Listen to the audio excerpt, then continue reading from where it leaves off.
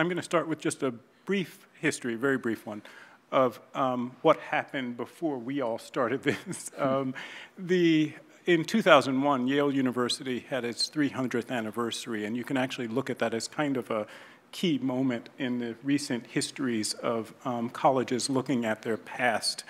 Yale's 300th anniversary actually was, during its 300th anniversary, like most universities at major anniversary moments, the university commissioned its own history, an official history.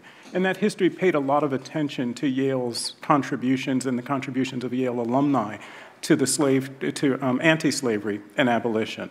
And one of the consequences of that was a group of graduate students and faculty actually responded with a history of Yale's relationship to slavery and the slave trade, which was in fact a much deeper, longer, richer history and less contested than Yale's contributions to anti-slavery, which included, in fact, actually lots of abolitionists who were Yale alumni, but who were effectively actually excommunicated by the university over their politics.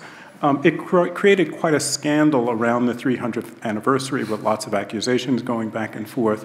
And then within a couple of years, the trustees at Brown University elected Ruth Simmons, an African-American woman, as their next president, and being the first person of color and the first woman to head an Ivy League institution.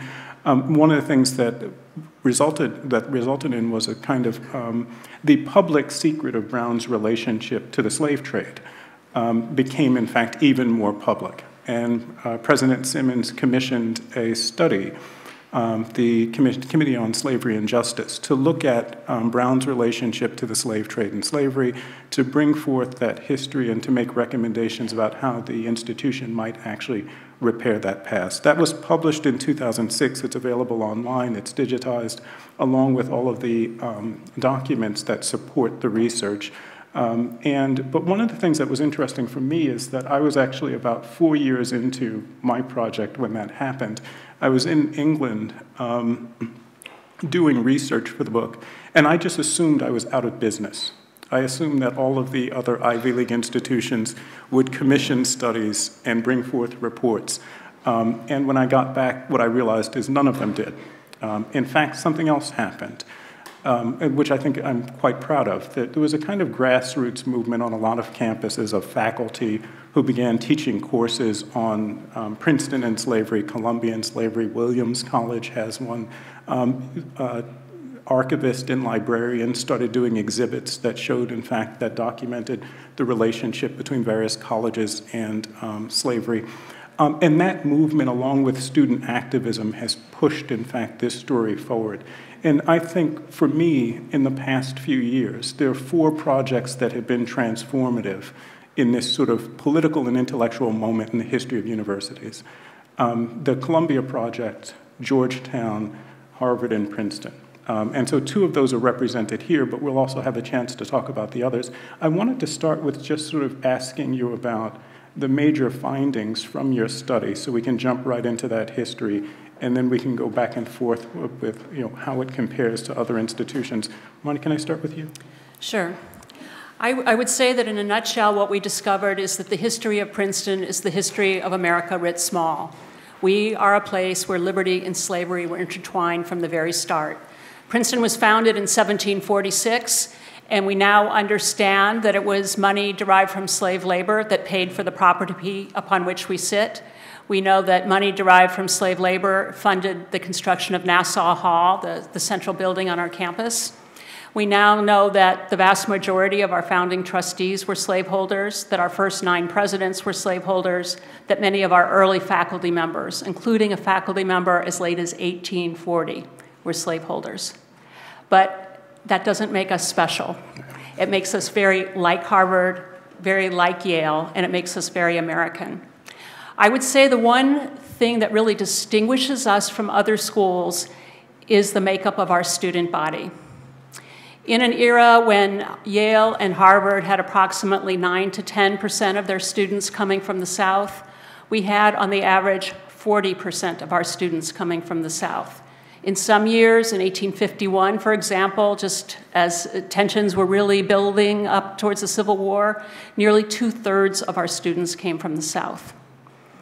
We were the most national school in America, save perhaps the military academy at West Point, but we were deeply Southern.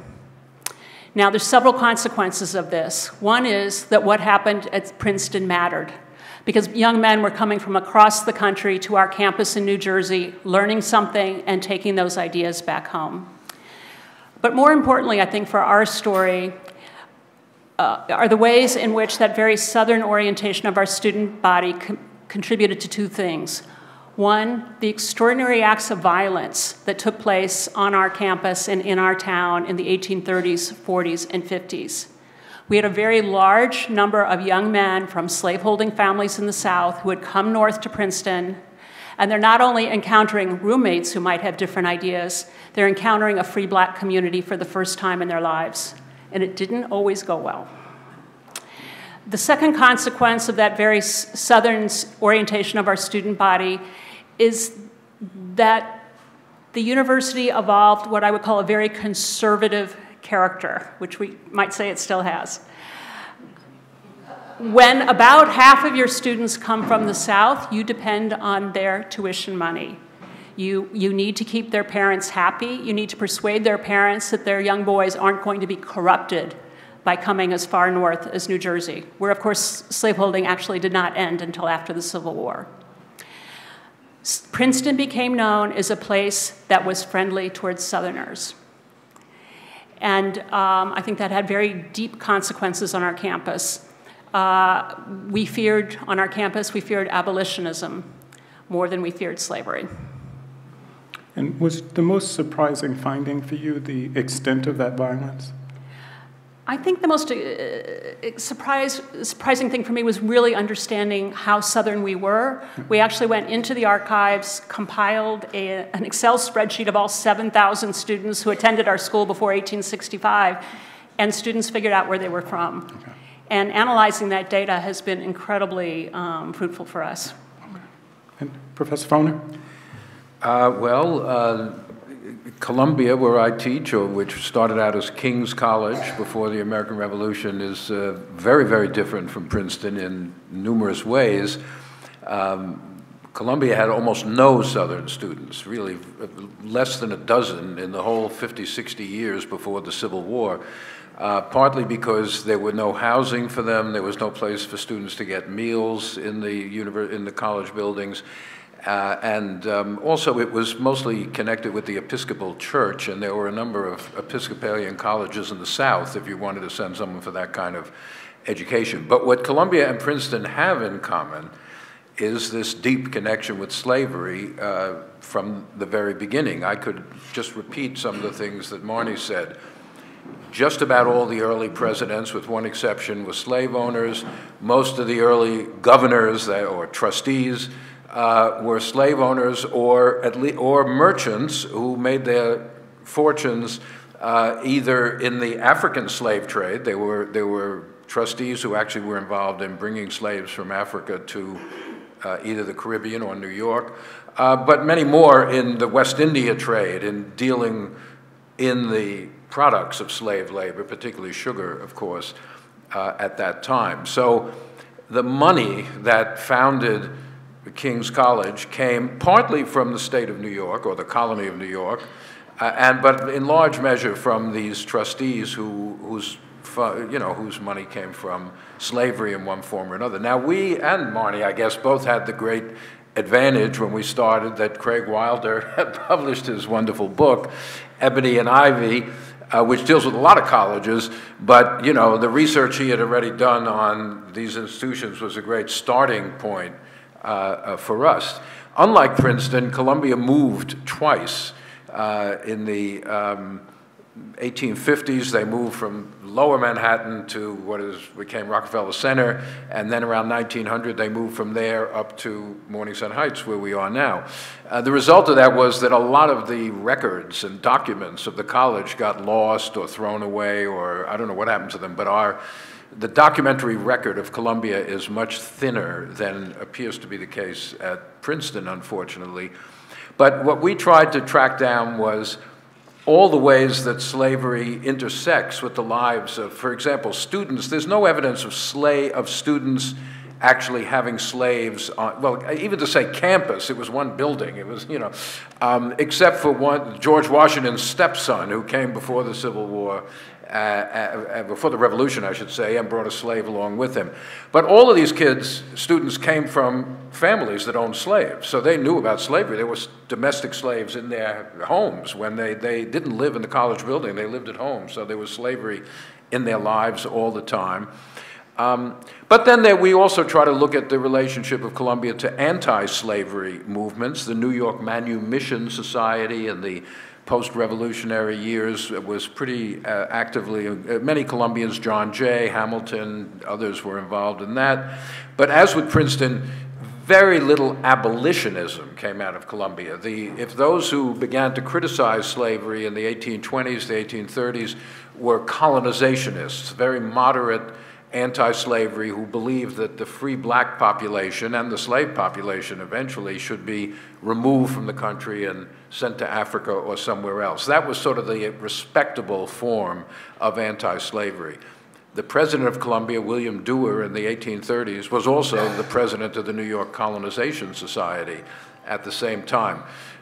Only one active, real abolitionist that we found came out of Columbia, John Jay II, the grandson of the founding father, John Jay. He became a very active abolitionist, and all through, he was the major lawyer defending fugitive slaves who were captured in New York and things like that. So the point is, both these institutions and all the other ones, as Craig pointed out in his book, are embedded in the society that they exist in, obviously. They're important institutions, they reflect the good and bad of their larger society, but they certainly did not take any action to challenge the existing structures of society. And one of the things I was interested in is these individual institutional studies from Brown through Columbia, Harvard, Princeton, Georgetown, have begun to actually turn the way we think about this history. This is no longer a grassroots movement of scholars and librarians presenting something that universities don't want to hear. Right. And I think Columbia, Princeton, and Harvard have been critical to this in the last few years. We've now reached a turning point where the institutions are taking responsibility for their own histories. Let me just add to what you said a minute ago, Craig. I mean, it's true, taking the Yale case, that a lot of this bubbled up from the bottom up, so to speak. At Columbia, it just shows you how serendipity, it was actually the president of the university, right, Lee Bollinger, who bumped into me on campus one day and had read Craig's book and said, "Are we doing anything about this?"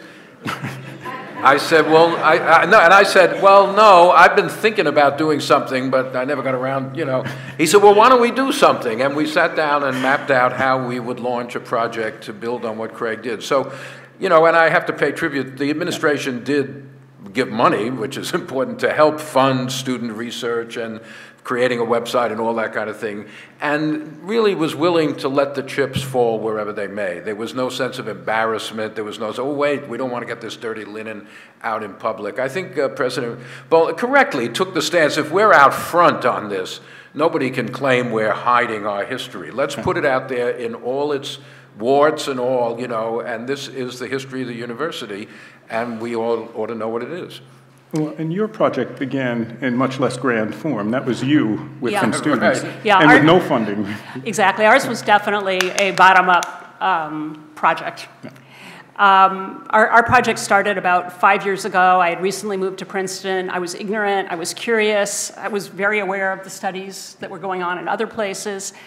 And I just decided to get into the archives for a semester with some undergraduates and see what we could find. And it was challenging. I didn't really know how to frame the questions. I don't think I understood what undergraduates could figure out themselves with the resources we had available. But gradually we began to find a story. But I will say our project was, how can I say this, never embraced? No, I think in the end, we were definitely embraced by the administration, but the administration did not directly support us with funding. In retrospect, I actually see it as an advantage. Our project grew to be quite broad. If if you all haven't seen it yet, I encourage you to go to our website, slavery.princeton.edu. It now includes the equivalent of more than 800 printed pages of research stories by undergraduates, graduate students, and professional colleagues, about 370 primary source documents, interactive maps, videos, et cetera. But our project also eventually grew to include the Princeton University Art Museum, our wonderful town public library, the public schools in our town, and our local off-Broadway theater. And I think that had we been more controlled by the central administration, we might not have had that freedom to branch out and bring the arts in and bring the town in to the project in quite the way we did. Yeah. And in fact, I think your story is most typical, right? That most of these university studies have actually been the university administrations catching up with what the faculty and the staff are doing. Well, that's what happened at Harvard. Yeah, that's definitely what happened at Harvard. And MIT just launched an MIT in Slavery project. We're teaching for the first time this semester. And so I think it helps to show how ubiquitous slavery is in the histories of these institutions. MIT is founded in Boston in 1861 on the eve of the Civil War. And so within MIT's official histories, there was always the assumption that the institution had no connection to slavery at all. It was founded in sort of at least self-described abolitionist Boston. But what we forgot was that, in fact, our founder was from Virginia. Our chief archivist, who team teaches the course with me, has just discovered that he owned 6 people, he and his wife, in Charlottesville just before they left to build the dream of MIT in Massachusetts. That the money for the institution largely came from cotton textile manufacturers who needed engineers to build machines and keep them running, and that, in fact, the institution had a sort of cold relationship to abolition. Our founder also did. And in fact, that we had a heavy Southern presence in our student body in the first few decades of MIT's history. And so one of the things I want to sort of ask about is what happens now with the histories of these institutions that are now being embraced by the administrations, embraced institutionally, and they're fantastic websites that actually deliver to the public and make available to the public not just the research, but the basis of the research. What happens to that history now on campus, and how is it starting to reshape the institutions themselves? Well, I have 2 things I'd say to that. One, in our particular case, our website and our project just went public 2 weeks ago. So it's information that's still new to everybody. So we don't really have the what's next yet. But I think that your question gets at the heart of one of the critical distinctions between projects that are mandated by the administration, as was the case at Brown, and projects that are bottom-up. In the case of the Brown project in the mid-2000s, it was part of the mandate of the people who did the research on the history to make recommendations about how to move forward. For the bottom-up projects, that's completely not in our mandate, and it's really not appropriate for a faculty member to take that as their mandate in the structure of how universities work. Right.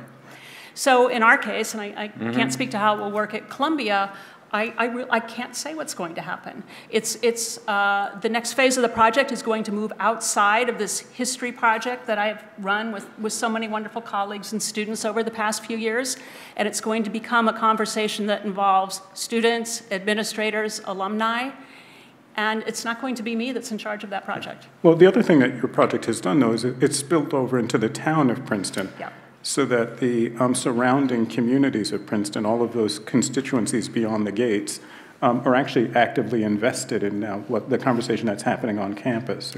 Yeah, one of the things I'm very proud of, we approached the public schools maybe 2 years ago, and I just took them some of the great documents that we had found from the town of Princeton. Acts of violence, documentation of a slave sale that took place on our campus in 1766, some writings by outside travelers who traveled through the African-American community in town in the early 19th century. And they've created curriculum units that they're now teaching at our local public high school in AP US History. Because students in our high schools had no idea that there were slaves in their town. They had no idea. And I don't think that can be the case moving forward. So I think that's a very positive development.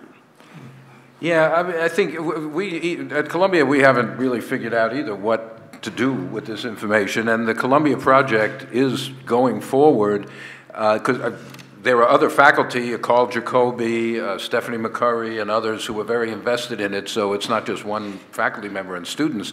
One of the things that is happening is moving forward in time. It started out as Columbian slavery, and the first iteration went up through the Civil War, but now it's going into the later 19th century, into the early 20th century, and it's broadening beyond slavery to include, you might just say, race in many, what was being taught at the medical school about racial science, you know, what was being taught in history and economics about slavery and things like that.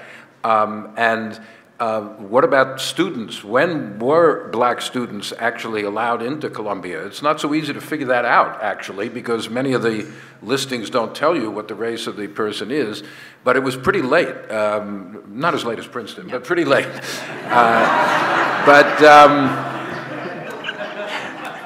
But I do want to emphasize, and this is certainly true in Marnie's project too, the real, you know, even though, as I said, yes, we were very grateful to get funding from the administration, but the real impetus came from students and student research and seminar that I taught a number of times, and then Carl taught about slavery, where students did research papers. And at the beginning, as you said, we didn't even know what the questions were, much less the answers. Students kind of figured out, well, let's go and find if there's any notes that students took in class in 1810 or 1820 and see what they're being taught about slavery and world history and things like that. There are such things. Or let's go and look at the student debating societies, which have records going way back. And they had debates, you know, resolved the abolition of slavery would be a good thing or a bad thing, and what happened in those debates. So there's also, and then fundraising projects. So in other words, there's all sorts of ways you can get into this if you put your mind, if you imagine, you know, and I have to pay tribute to the students who really got invested in this, and because they were coming up with new information, completely new information about their own institution. You know, that'll continue. This seminar is going to be taught every single academic year. I've retired, as was said, but there are plenty of other people who are going to be moving it forward. And what happens, I don't even know. People are going to have to start talking about that. What do we do with all this in terms of the institution itself? And one thing I want to add here is, you know, many people have asked me why we focused on creating a website instead of a book. It's because we keep finding things. And honestly, just last month, we've made an incredible discovery. The story was that our first African-American students came as part of a military program at the end of World War II. So we didn't have African-American undergraduates on our campus until the late 1940s, which is shameful. But just last month, we discovered that African-American students at the Princeton Theological Seminary, which is a separate school only about a mile away, in the 1890s began taking classes on our campus. And the rule at the time was that if you took a class, a single class, you could apply to get a master's degree. And we just last month identified 5 or 6 men who received master's degrees from Princeton University in the 1890s. One of them was an older student who had been born into slavery. And that was a shocking discovery for us. And quite certainly he will be the only Princeton graduate ever to have made that long journey from slavery to freedom. It's actually interesting that somehow graduate level education was never as restrictive as undergraduate. Whenever the first, I think the first African-American, American-born African-American student in Columbia College was around 1905 or 6 or 7 or something like that. But there were MA students before that, and in fact, in the whole, then in the rest, up to 1950, there were very few undergraduates, but Columbia produced a whole bevy of black PhDs. Teachers College kept turning out black teachers, the sociology department, the journalism school. Somehow, the restrictions on entry at the graduate level, for one reason or another, seemed to be much more porous than for the college itself. One of the amazing documents we found working on this was a letter from a New York merchant, an abolitionist in 1835, written to the president of Princeton, who said that if Princeton would admit students regardless of color, he would donate $1,000. $1,000 was a significant percentage of our annual budget, and we were actually broke at that time. But we turned him down because that was not the Princeton way. And that's, in fact, the same moment where Yale University, also on the verge of bankruptcy, rather than actually turning to abolitionists inside New England, turned to its Southern alumni and began a massive fundraising campaign in the South through the Colonization Society, actually, to rescue it out of bankruptcy. And so it again turned to its Southern roots like a lot of institutions did. And do you see this history actually changing the way that the universities themselves present their past? I'm sorry, did you see? What you found changes the way that the university officially presents its past. Not quite yet, I don't think. I'm not sure in their brochure that they're sending out to prospective undergraduates. We can scribble that in. Yeah, there is a danger. There is a danger of it sort of just being co-opted into a university kind of self-congratulation and say, well, look, we look how much free speech there is here. Look how we don't put any limits on scholarship. We're leading. I'm not against it. I think the alternative would be much worse. But as part of a kind of feel-good thing, well, yeah, there's this bad history, but at least now we are talking about it, and that shows how great we are. So that's not sufficient. But I haven't seen yet, because it's still going on, any significant impact on how the university displays itself to the public, that we have now done this research. By the way, there's also a Columbia and slavery website you can look at, along with Marnie's, which has and an a lot MIT of this and stuff slavery up there. website you can look at, and along with Marnie's and Eric's. Right, okay. And, I wanted to add in, when I said before, I think Columbia, Princeton, and Harvard were a turning point in all of this, where there's no going back from the story of universities and slavery after these reports have come out. There was, in fact, actually up until probably 2013, 2014, a lot of concern about among those of us who were working on these projects, that we could really just lose this past again. I don't think we're going back, but I think one of the turning points in that is Georgetown. Yeah, definitely. I think what happened at Georgetown matters a lot, and I'll just describe it very quickly. The story of Georgetown has actually been well known for a long time, except no one paid attention to it. Jesuits have been writing about the Jesuit slave holdings in Maryland since at least the 1970s. And Jesuit priests had done their dissertations on those Jesuit slave holdings. And the story is a relatively simple one to tell. The Catholic Church in British North America funded itself and largely protected itself from anti-Catholic campaigns by investing heavily in land and slaves. The plantations in Maryland, and there are 5 major Catholic church-owned, Jesuit-owned plantations in Maryland, funded all of the church's sort of missions for about 200 years, beginning in the 1630s and continuing through 1838. That included the funding of Georgetown when it's established officially in 1789. It's actually established before then. Georgetown, therefore, depends heavily upon 2 things, both slave labor and the money coming out of the plantations. The Jesuits finally actually, in Maryland, dissociate from slaveholding in 1838, not by emancipating their slaves, but by selling them in 2 parcels into Louisiana. So they sell 272 people. The money from that sale, around well over $100,000, somewhere around $117,000, about, I think, a quarter of it is used to pay down the debts of Georgetown. But some of it is also used to expand the Catholic Church and to institutionalize the church.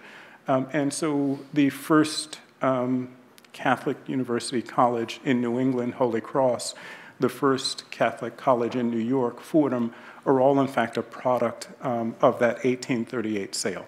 And the reason why this matters for this conversation, I think, is that Georgetown is unique among the institutions that actually have this history. It's the only university established before 1800 that actually still maintains its religious identification. Right? And it's precisely because of that religious identification that Georgetown wasn't able to do something that a lot of universities did as they confronted this past or were forced to confront this past. They weren't able to treat it as simply an academic issue, as simply an intellectual problem to be researched and published and treated as a kind of an academic enterprise. They had to deal with the moral consequences of publishing that past, acknowledging it, and making it known. And I want to sort of turn to that question with both of you, because I know you've both wrestled with it in different ways. How has that issue of the sort of moral consequences of the history that you're researching and making known affected both you and your students? Sorry. Yeah, no, that's, I mean. That was a good question. In the case of Princeton, it is true to say that the institution itself never owned people. Right.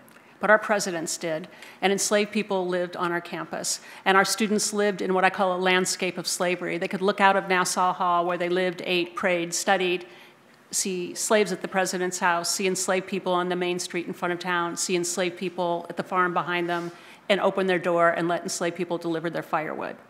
So the fact that the institution didn't own them doesn't mean it wasn't omnipresent in people's lives. I think for me and for my students, it's just a very powerful kind of knowledge. To know this, honestly, in a way, is kind of liberating. To know this is to be able to move forward. To know this is to be able to grapple with the complexity of the American past. I think that universities who are afraid of these sorts of studies are making a critical mistake. It's not embarrassing to Princeton that this happened. This happened. This is history. You have to own it. What would be embarrassing is for us to just hide it under the rug and not look. So I've taught this class with freshmen in it, and I think for them to arrive on our campus and just see this as the DNA of their campus, there's no going back from that. This is who we are, and they embrace that.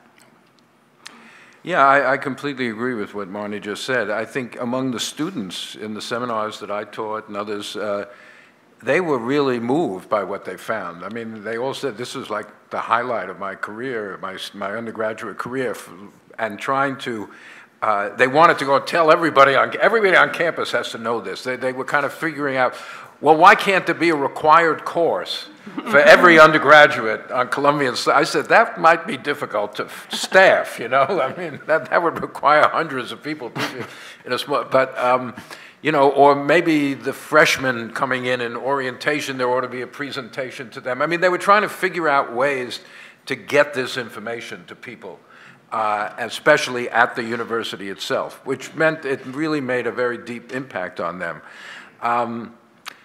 I find it hard to, it's hard for me to say what the impact on me was, actually, Craig. You know, historians aren't very introspective, at least I'm not. And that's what very few historians write autobiographies. People in English departments, anthropologists, that's all they do nowadays is write about themselves. Because if they write about anyone else, they're kind of exploiting them. So you can only write about yourself. But there aren't that, you know, and most of the autobiographies of historians are awfully boring, frankly. But yeah, we don't do anything. So, you know, I suppose I have treated it like as an academic project. You know, that we are creating knowledge, which is what our job really is, and we are learning about our institution, we're learning about our city, we're learning about our society, and the point of knowledge is to put it out there so that everybody can use it in whatever way they want. And there's no way you can control. Anyone who's ever written a book knows you cannot control what people take from your book or what conclusion they may draw from your book, which may be quite different from what you intended. So it's still a work in progress, I think, as to exactly what the long-term impact on these institutions is going to be of this kind of revelations. And I wanted to take that a little bit further. I think one of the things that happened at Georgetown, which was remarkable, was precisely because of Georgetown's continued religious identity, the president of Georgetown, Jack DeGioia, had addressed Georgetown's past in a very public, national way, and described, in fact, this moment for the institution as a moment of atonement, of a healing of the relationship between Georgetown and surrounding African-American communities in both Maryland, DC, and as far away as Louisiana. And I want to bring that back to our projects, because one of the things I've been interested in at MIT as we've launched the MIT and Slavery Project is MIT has a distinct relationship to Cambridge. We have a distinct relationship to the black communities who live right beyond our front gates, our front doors. And this history actually is implicated in that relationship. It actually, in symbolic and real ways, changes the relationship between our universities and African American communities. And where do you see that going? Have you actually experienced that part of the reaction to this work you're doing? Well, from the very beginning of our project, I did work with the historian for the local African American community because it seemed like our projects needed to be moving forward in tandem. Our project did put the lie to an urban myth that many people in our community believed. Many people in our community believed that Princeton students brought their slaves with them to campus. Simply not true. And many people also believed that the African American community in Princeton, which is literally just across the road, because it was, of course, a service community from the university very early on, was made up of the descendants of Princeton slaves. Well, if the Princeton students didn't have slaves, that community isn't descended from them. So that's been mind-blowing, I think, to some of the people there who just understood their community in a particular way. But I think Princeton has had a very large free African-American community very early on. And it's a proud community. It's a community that's still there despite a lot of urban renewal and relocation.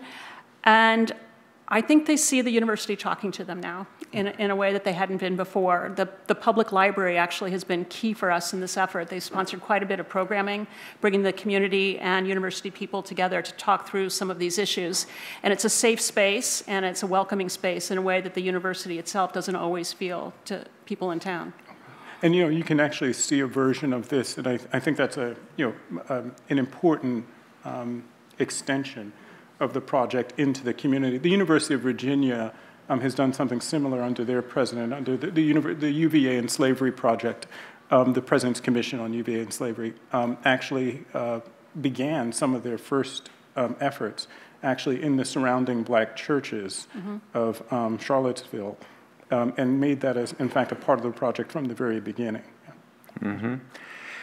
Columbia is a funny situation because where Columbia exists today, there was no black community until, back when the university was being founded and during the slavery days. And it doesn't have a very organic relationship to a local black community the way it seems to have existed in Princeton. It was surrounded by slavery. The site that the King's College building was on was not far from the municipal slave market that way downtown, and you certainly could see same thing. If you went out the door, there were slaves in the street and hauling things around and all that sort of thing. But even more important maybe, the relationship between Columbia, where it now is, and its surrounding community is very fraught with tension and has been for a long time. And many of you may remember, if you're old enough, the events of 1968 at Columbia, which to considerable extent were sparked by the connections and feelings of exploitation by the local community, the effort to build a gymnasium for the university in a public park, the eviction, the process of evicting people from neighboring apartment buildings in order to gentrify, make the neighborhood safer or more desirable or whatever you want to call it. And Columbia and its local community had a very, very tense relationship. It's not a question of slavery day, it's now or recently. We have tried to bring in certainly local schools, so to speak, or alert them to what kind of work is being done. But it doesn't have the resonance of the Princeton situation, where you have a black community going way back all the way to the days when slavery was still in existence in New Jersey.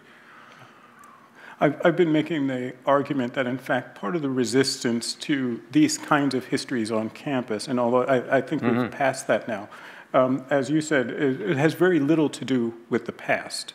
Right. It actually has to do with the current politics of American universities, and especially elite, well-endowed universities, that we're not good neighbors now, is the thing we're trying to hide. It's not so much our history that we're trying to hide. And I would agree with Marnie that the question of being afraid of our archive is sort of like being afraid of your diary. Right? There's nothing in there that's actually going to destroy you. But in fact, one of the emotional wounds that we don't want to open or we don't want to highlight are the emotional wounds that we're creating today. the fractures that are happening because of campus expansion, the role that, in fact, many of our universities play in gentrifying our surrounding communities, and the extraordinary economic and political leverage of those universities, which is just unprecedented in these local regions. Well, I will say one of the things we wanted to emphasize or make very clear with our project is that although slavery ended in 1865, obviously the ramifications and the memory of slavery hasn't ended. So we worked with a filmmaker, and I worked with some students who made short videos in which we interviewed Princeton students, alumni, and staff members who live with family stories every day about their family's descent from either slaveholders, slaves, or both. And those videos and films are on the website, too. Because these issues don't go away. They're within our community, too. We don't have to look across the street into town to see these issues. The people you eat lunch with every day, the people you see in the library, talk about these things at their dinner tables. And we wanted to capture some of that for the project as well. I mean, Columbia has a history, I'm sorry to say, of being very, how shall I put it, retrograde in dealing with campus workers, most of whom are minorities of one kind or another. I'm talking about security guards and cafeteria workers and many other people who are working, or even secretaries and others in offices. And there were long, just as Yale, I don't know about Princeton really, but long fights about unionization and opposing their right to form unions. And that's not slavery. That's, as Craig said, that's nowadays, that's relations with people right now, or at least up to very, very recently. And there is a danger, which we must avoid, of sort of displacing these current issues back onto slavery. It's important to study the history of slavery in our country, God knows, but the condition of our society today is not just because of slavery. It's because of a lot of things that have happened and are still happening. Wells Fargo Bank was pushing black people into these subprime mortgages right up to 2008. That had nothing to do with slavery. That's now, and yet it was devastating for black homeowners. So these practices are still out there in one form or another, and we can't let the emphasis on slavery divert us from saying what is going on right now in American society. And I think there's something really symbolically important in that conversation, because one of my reactions to the university's early responses to these historical challenges, and especially from campaigns and protests of student activists around this history, is that universities tend to be, and we may have passed this point on this subject, but we haven't passed it on many others, universities are extraordinarily frightened by any issue that tends to empower black people to make claims upon institutions.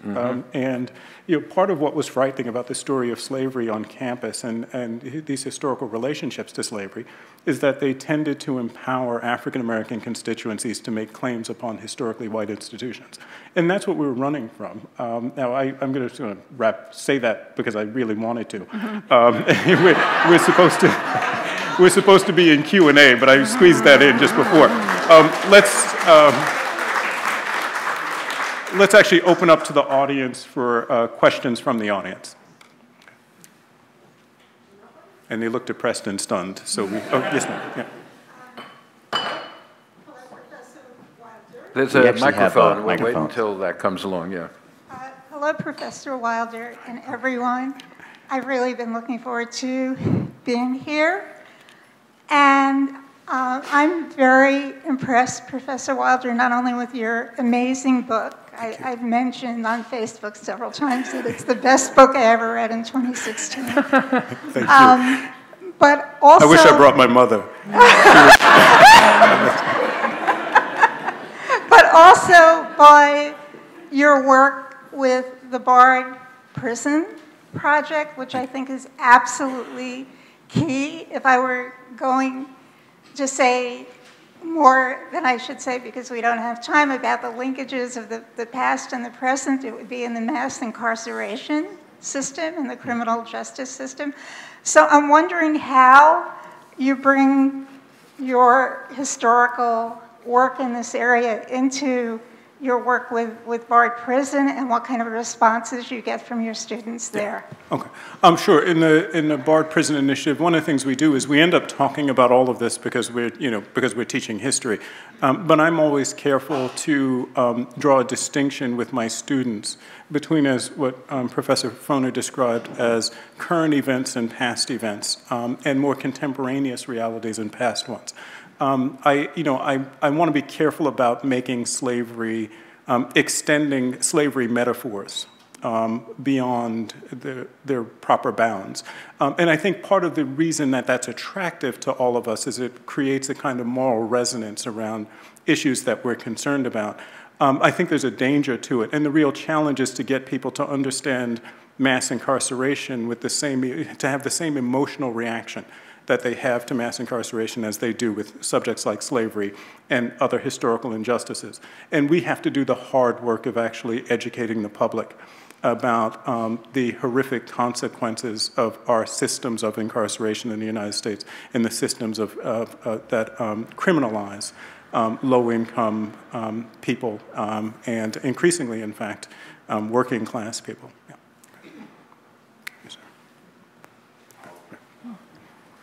Good evening, gentlemen, and I will sing the same praises that the young lady did. My only regret is my 14-year-old couldn't make it. Too much homework, and so my wife and That's I a good debated reason. it. Yeah, but this is part, and I sent a group email to a lot of friends because I says to supplement your kids' education, because we've been having this discussion, and some friends behind me here brought their daughter, so it's all part of this ongoing discussion that I think our entire country needs to have. And I heard your admonishment about the extension of slavery and the set of language and so forth, but at the same time, I think what Georgetown did, what your book spurred, what Professor Foner, Ms. Sandweiss, and so forth has been doing, is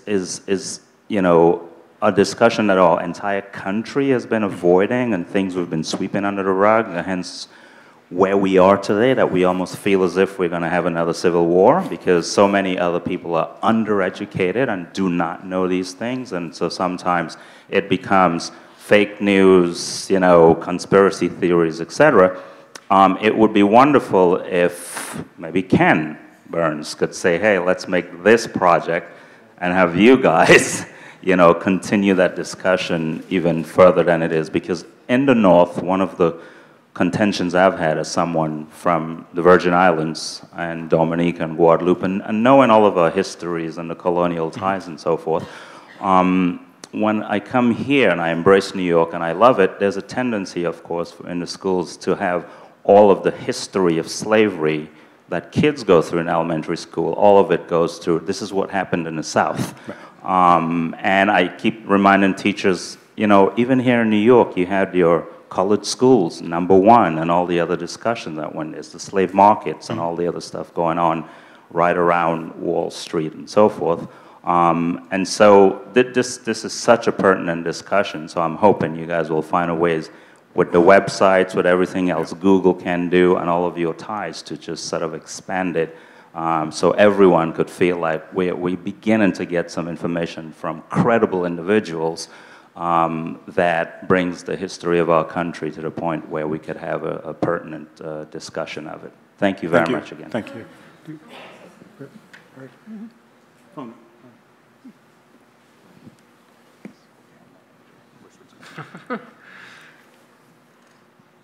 And I'll just say very quickly, Eric Foner can actually speak to this too. One of the things that's actually happening now is there really is an increasing body of research that's connecting these institutions also to the Caribbean.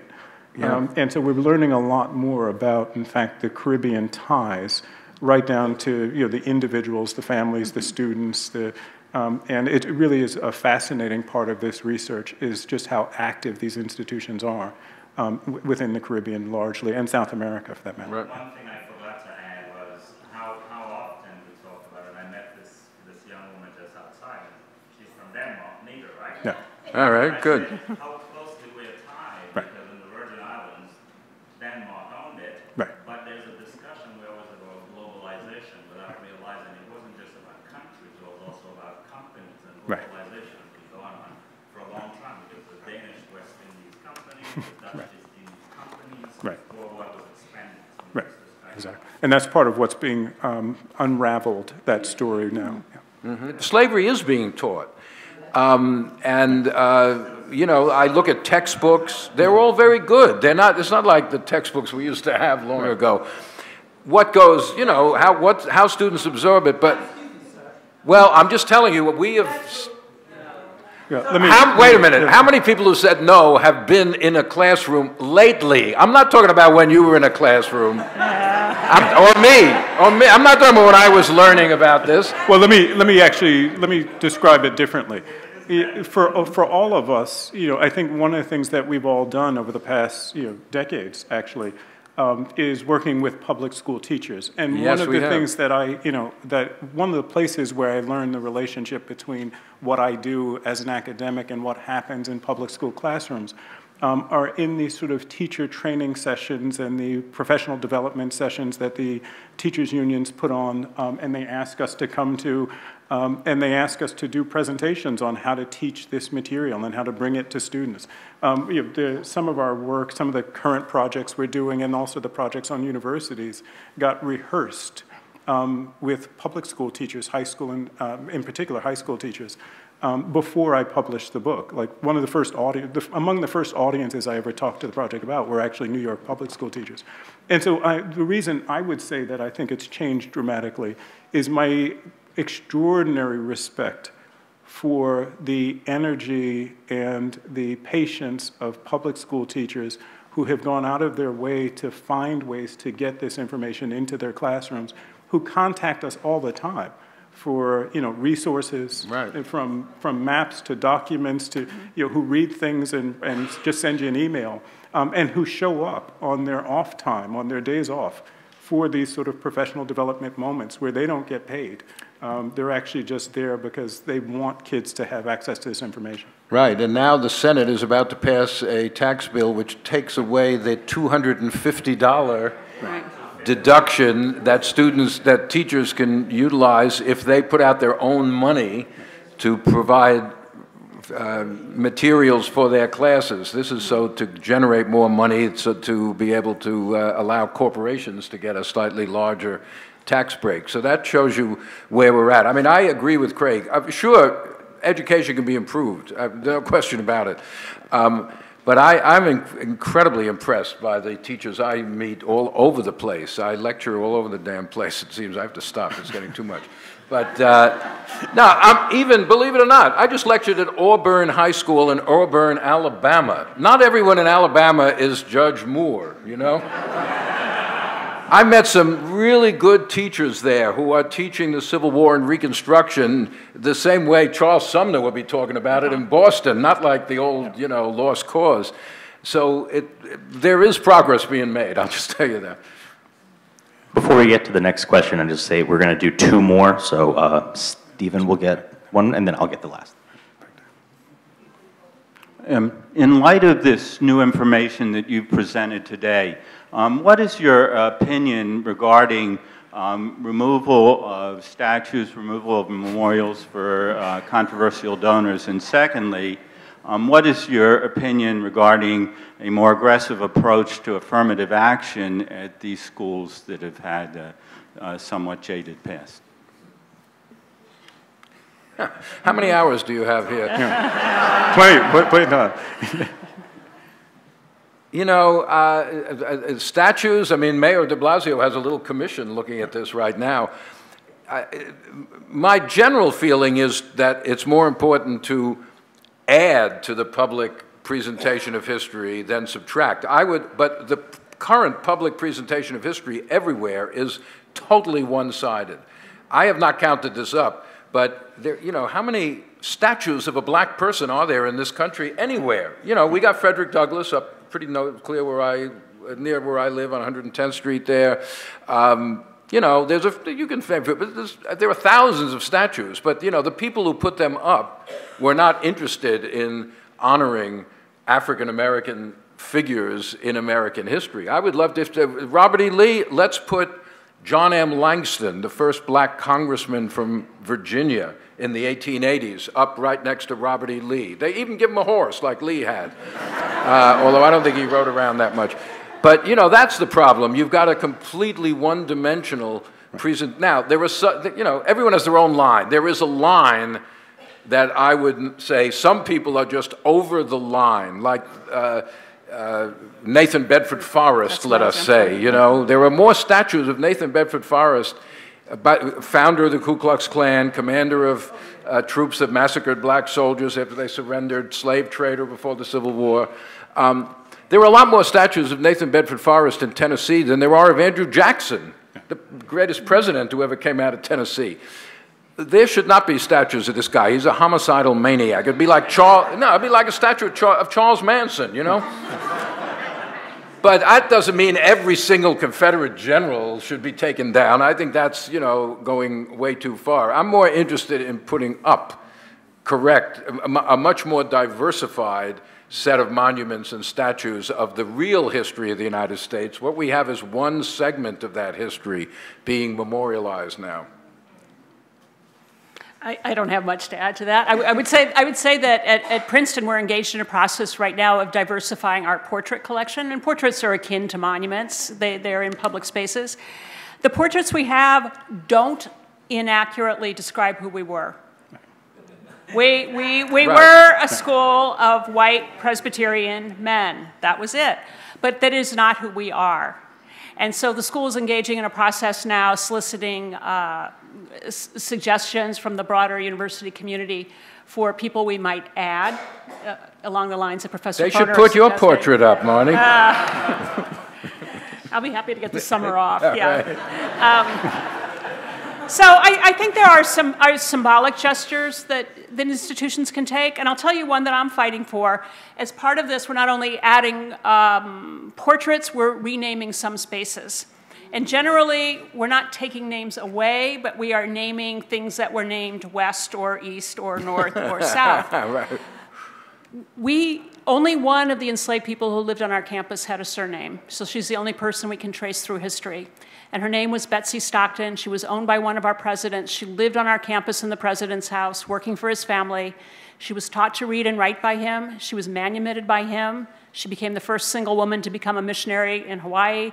And then she came back and ran a school for colored children in Princeton, New Jersey for 30 years. I want the park on top of our new underground library to be named for her. So. Good luck. Yeah, good luck. So it's how much money is she going to donate? This park is the hinge between the town and the gown, and it would be a perfect low-hanging but meaningful gesture. And I just want to draw a quick distinction between the naming controversies on our campuses and the naming controversies in the public sphere generally. In the public sphere generally, I have no nostalgia for America's racial monuments, and so I'm not going to defend them. But I'm not going to spend a lot of time actually on the symbolic struggles to remove them. On campus, I think it's a little bit different, because I think one of the things that our campuses have to deal with is the simple question of how we want to present ourselves as 21st century universities that depend upon an extraordinary diversity both nationally and internationally, and where our claims to elite status actually depend heavily upon the presences of people of color on our campuses. And so it's not just, in fact, on campus a question about historic symbolism, it's also about how we choose to present ourselves in the 21st century world, which is why I find some of these conversations so silly. The Calhoun College one at Yale and the others, I don't understand what the great sort of, well, let me just say this differently. We actually have no respect for building names until white women or people of color complain about them. Right. We grind the names off buildings all the time for a donor's check to cover the renovation cost of it. We will grind the founder's name off of a building. The only time that we start waving the banner of tradition is when people of color and white women actually complain about these institutional problems. And so again, on campus, I think it's a very different conversation, because I think we're faced with a different set of questions, which aren't just about the sort of what the public sphere should look like. It's about what private and public universities should project in the 21st century. Well, and the whole society, what we should project. I mean, a lot depends on where these things are. I don't think a person going to a public courthouse should have to confront a big statue of a slave owner there. Maybe if someone wants to put a statue of that slave owner in their backyard, that's a different kind of thing. But knock yourself out. But as a public statement, this is a courthouse. It should not be, you know, the first thing you see should not be a guy who was a slave owner. Right. So, you know, it's complicated. But I agree with Craig. It's worth discussing because it does stimulate interest in history in a weird sort of way. But I don't think it's the biggest problem confronting our society right now. Where's our microphone man? It's right there. The last question's coming over there.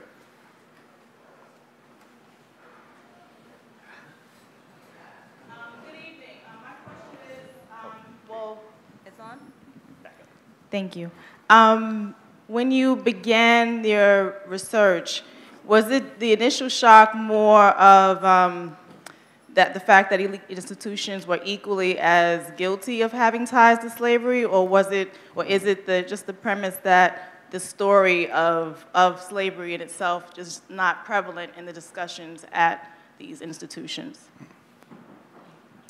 I would say that I think professional historians have understood for a long time that slavery was prevalent in the North. And since Professor Wilder's book, of course, everybody understands that slavery was prevalent in the early history of these early universities. But it's not enough to say that. You know, I think we have a moral imperative to document it. We can't just say all early universities were implicated in this, or all early banks, or all merchant societies, or something like that.